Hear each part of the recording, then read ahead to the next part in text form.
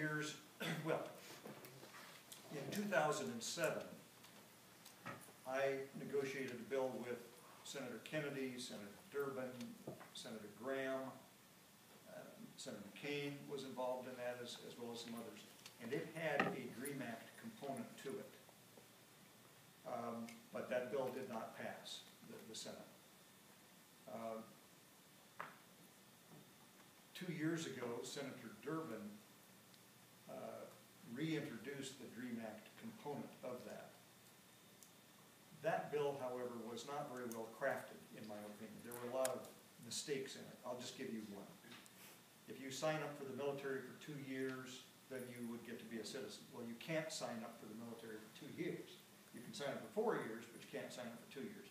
Now, that was just sloppy drafting, and that happens all the time in Washington. It certainly wasn't the fault of the sponsor of the legislation, but there were a lot of things like that in the bill that needed to be cleaned up. So Senator Durbin and I and Senator Hutchison in Texas met on several occasions to see if we could come up with a version of the bill that we thought might pass the Senate, that would be brought up to date, would be cleaned up, and likely to pass.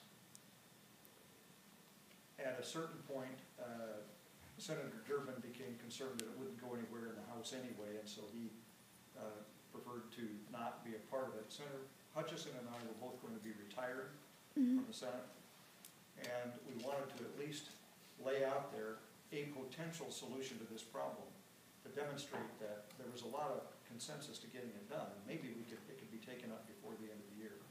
So we introduced that. The primary difference between the DREAM Act and this was that we provided for a legal status, but we did not specifically create the specific timeframes for a pathway to citizenship in there.